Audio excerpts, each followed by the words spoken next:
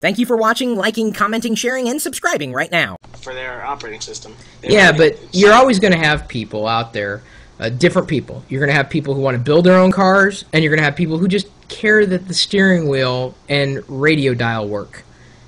And as far as cars are concerned, that's me. I mean, yeah, sure, I'm interested in learning a little bit more, a bit at a time, knowing enough to be dangerous. And in many ways, I approach computers the same way. I've built my own computer, and I've purchased them off the shelf. And I can tell you, 9 times out of 10, I feel equally as happy with either decision.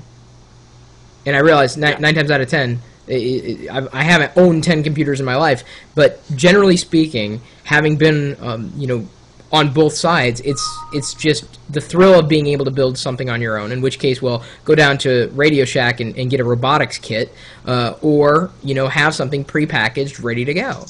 And in terms of consumer operating systems, that's where I find OS X to just be, every time I turn around, there's just something else that is just so impressive. Whether it's the software development community, or the way that software is just handled in general inside of OS X shell. It's the power of Unix, not completely and utterly, but I think it's about as close as the average person's ever going to get to the power of Unix. Or want to get, truthfully. But I do see a big change coming, because with the increasing popularity of Apple, you're going to see more and more applications that will be cross-platform or just be available to the Mac. And it will make it that much easier for people to switch to the Mac, and it's just going to drive they've solved the chicken and the egg problem finally. Well, and they've had that for quite some time. It's just I think Leopard's going to put a finer point on it. I had an update for Colloquy, which of course is the program that runs the chat in the video. It's just basically a live screen grab of that. There was an update that was just released. And when you launch Colloquy, it checks, and it'll tell you there's actually a program, and I'll have to look up the name of the program if you guys know what it is. It's a program library that any application developer can use. So Colloquy uses this library that essentially lets it check for updates. It tells me, hey, there's an update available, but then it shows me the change log. It said, in this version, all these things have changed. Click here to update. Oh, click. I update it. It runs through it. And then you say, do you want to close and restart? Yeah, close and restart. You restart it. OS X, on a different level, will say, hey, some things have changed. Do you want to move your previous settings to this new location? And you go, yeah, and then it works. More importantly, what I was even more impressed with, I don't think I've ever been more impressed. Well, I have been on Microsoft side. Very few times I've been impressed with program crashes, because programs crash on any operating system. It's just happens, right? It's the nature of the beast. Yep. So Colloquy crashes, the new version. I get prompted, do you want to send this report to Apple and Colloquy? Not just Apple, the operating system, the operating system team, but directly to the developer as well. So what that means is that developer is going to get debug information to find out what needs to be fixed next.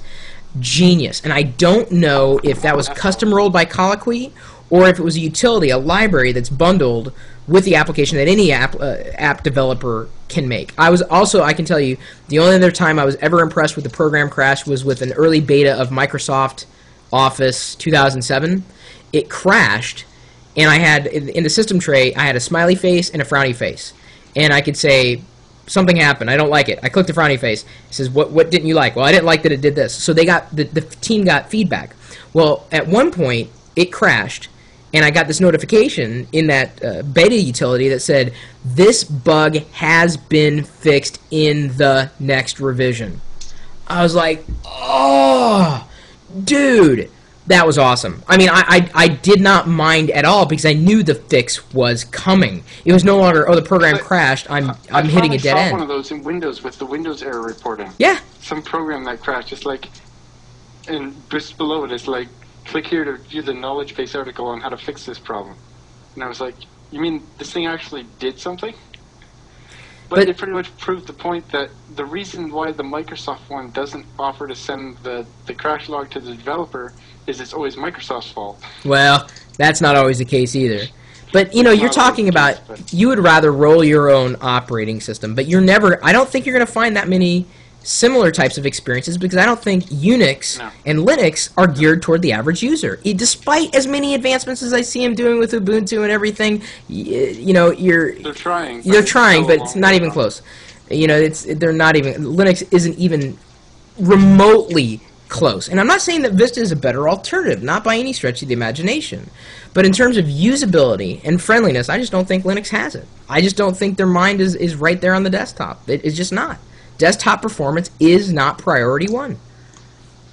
No. Also, they need to standardize their package manager. Yeah, that's for sure. Because it's just too much. That's something that the whole group of BSDs, because there's actually like 6 different versions of BSD. There's FreeBSD, OpenBSD, NetBSD, Dragonfly BSD, PCBSD, etc. And they all use. There's 2 different package managers between the 6 of them.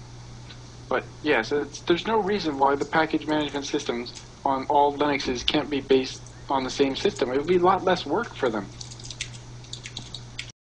But that's like the nature. Again, you customize per operating system or whatever instead of having to. But here's the thing. That's what makes open source so wonderful, is that you can have a million different ideas, but it's also its biggest pain point. And this is where, like, they did a study on comparing BSD to Linux, and they found that on average, BSD developers are 10 years older than Linux developers. Really?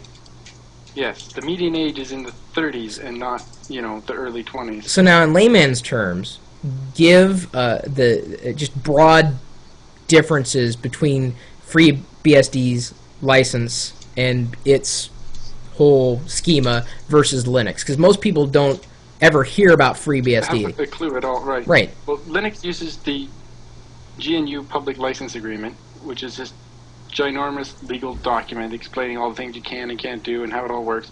The FreeBSD license is 2 sentences. You can't remove the copyright, and you must reproduce the copyright, and that's it. That's the entire license. That's pretty simple. And of course, Yes. OS X is based on a mock kernel, like an earlier one. Right. Although they hasn't Apple also been contributing code back to FreeBSD, the kernel? Somewhat, a little bit. I mean, I wouldn't say to an extreme degree. Obviously, they started the Darwin project, which took parts of BSD and then built their own kernel, and that's what became the base of OS X. And then Darwin kind of continues, and they contribute some code back. And it's complicated because of the licensing, but mostly it's the FreeBSD license allows companies like Apple to take without having to give back. That's why Apple probably chose FreeBSD over Linux, because anything they develop that they consider proprietary, they don't have to give back. It's not a requirement, like it is with Linux. Well, I wouldn't just say that that's the reason why they chose it. Unix was around for how many years? Exactly. Compared to Linux. The other major difference between FreeBSD and Linux is FreeBSD is based on the original Unix, and it's always been developed by engineers and using sound engineering principles. And like the number of people that can contribute directly to the Linux kernel is like 5. To the FreeBSD kernel, it's like 600. 600? Yes. Wow. But there's a whole like management system. Nobody can contribute directly until they've first been selected, and then they have to go undergo like 2 years of mentoring from somebody who is already a full contributor. Wow. So people can't just go in there and change stuff willy-nilly. So here's the question. Why isn't Microsoft investing in a FreeBSD derivation? I mean, who's to say they haven't already? Well, they should go that route. The TCP IP stack in Windows 95 was taken from FreeBSD, or from BSD in general. Wow. That I didn't know. Because the BSD license allows you to take stuff and use it, and all you have to do is leave the copyright. Huh. Interesting. What people don't know and what they don't care to know, and what they'll probably never know. Yep.